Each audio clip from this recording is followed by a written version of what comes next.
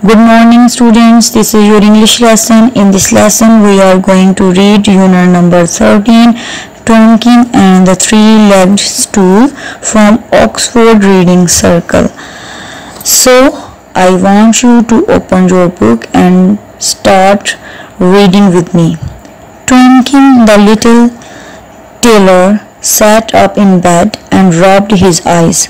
"Well," he said, "that was a good dream. The best I've ever had. Hot cabbage soup, thick red blankets, and me a king. Whatever can it mean?" He scratched his head,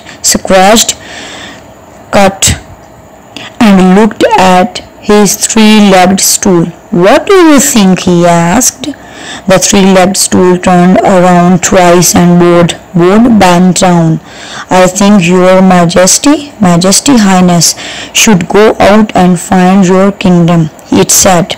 "You are quite right," said Tomkin.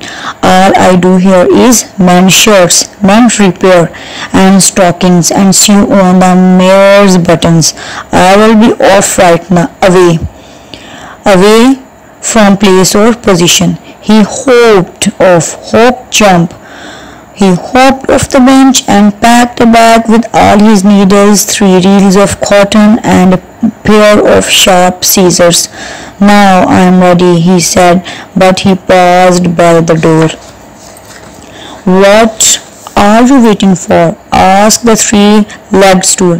"I was wondering if I'd be lonely," said Tomkin.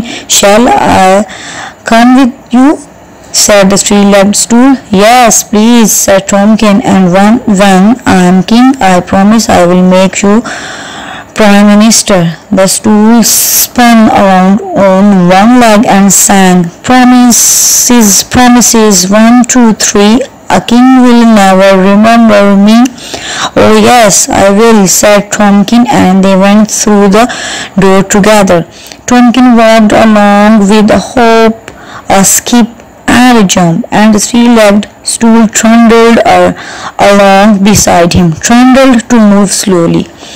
They walked through a forest and over a hill into a valley. Sometimes they talked, and sometimes Tomkin whistled a tune, and the stool danced on its 3 wooden legs. Tomkin and the three-legged stool came to a stop by a wide river in the valley. "Oh dear," said Tomkin, "I can't swim. Do you think my kingdom is on the other side of the river?" "It might be far or it might be near," said the stool. "But as to swimming, just throw me in and hold on tight." Tomkin waded, walked with effort through water. Tomkin waded into the rushing water, holding on to the stool. Tomkin kicked and splashed until he and the stool were on the far side of the river. They staggered, walk or move unsteadily as if to fall. They staggered up the bank and sat down to rest. "You are a good swimmer," Tomkin said to the stool. "When I am king, I promise I will make you Prime Minister." The stool spun around on 2 legs and sang, "Promises, promises, 1, 2, 3. A king will never remember me." "Oh yes, I will," said Tomkin.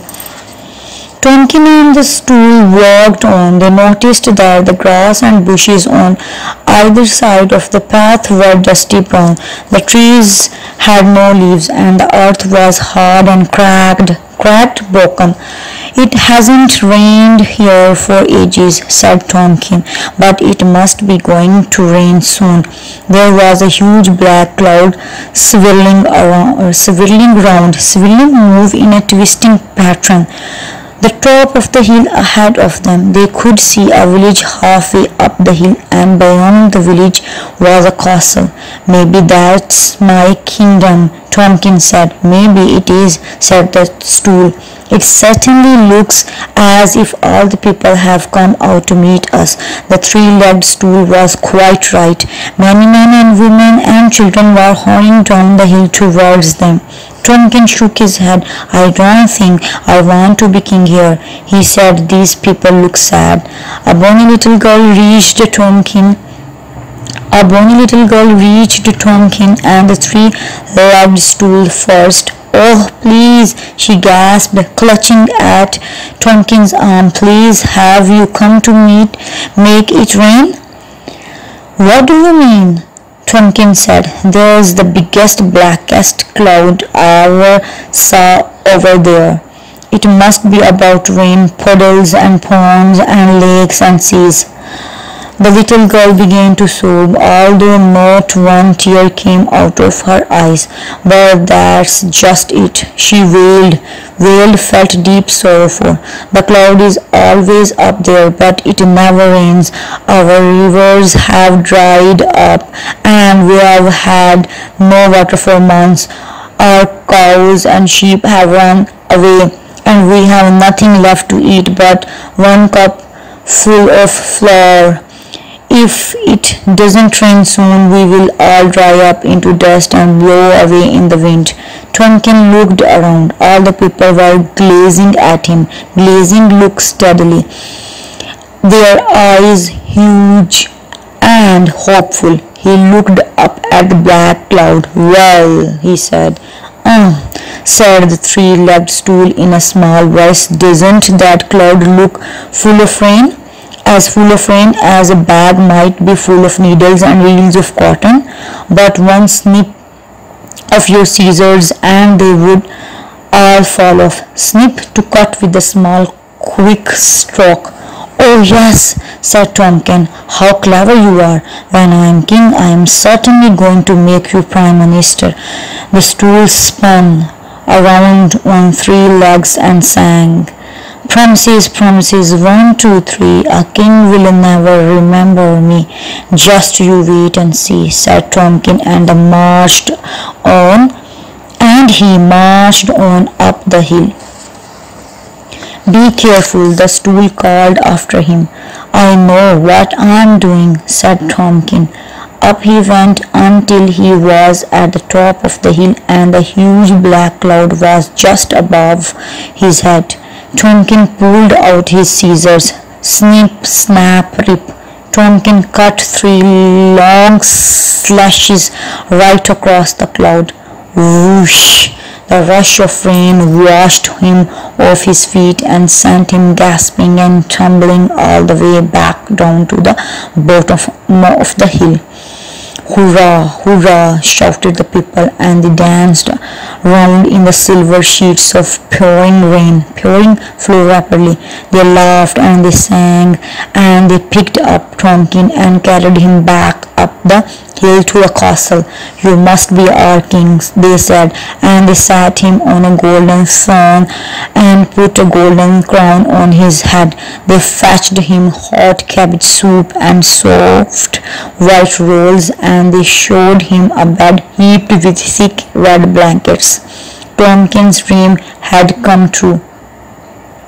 He didn't forget his promise to the three-legged stool, and they all lived happily ever after. Thanks for listening. Now come to the questions. Question number 1 is, what was the stool sure that the king would not do?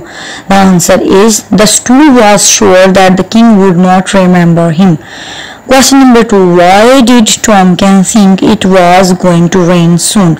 The answer is, Tomkin thought it was going to rain soon because he saw a big black cloud. Question number 3, what happened when Tomkin cut open the cloud? The answer is, Tomkin was washed off with the gush of water and went gasping and tumbling down to the bottom of the hill. Question number 4, in what ways was the stool helpful to Tomkin? The answer is, the stool helped Tomkin to cross the river and told Tomkin to snip the cloud to make it rain. Question number 5. What do you think was the moral of the story? The answer is, the moral of the story was do good, have good.